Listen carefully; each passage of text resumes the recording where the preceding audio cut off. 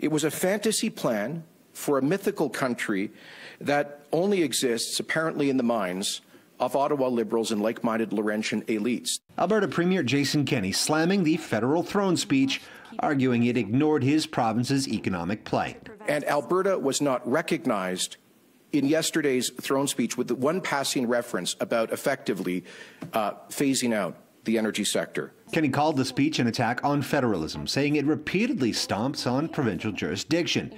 He also pointed to demands made last week by the premiers ahead of the speech, specifically more money for health care and fiscal stabilization reform, saying those requests fell on deaf ears. Kooky academic theories like intersectionality found their way into yesterday's throne speech, but not one word about health transfers for the provinces that are carrying 80% of the cost. What he's doing here is signaling what he wants it to mean. This political observer says the throne speech was vague in instances, giving Kenney ammunition to spin it as he saw fit and to up pressure on the feds. To make sure that the federal government includes in some of the things like infrastructure spending, job creation, investment in diversification and so forth. Not one word about fairness in the Federation, about Western alienation. The fiery reaction coming at a time when Alberta's separation party has gained some traction, polling at 7%.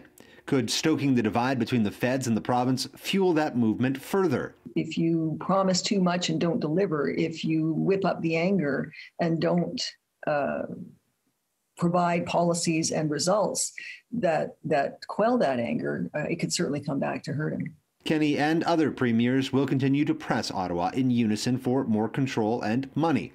And while he has his own beefs, Kenney may be best off focusing on shared concerns for the near term. If they're smart and strategic, they'll focus on the things they do agree on. We know that they agree on healthcare transfers, as an example. In Edmonton, Courtney Theriault, City News.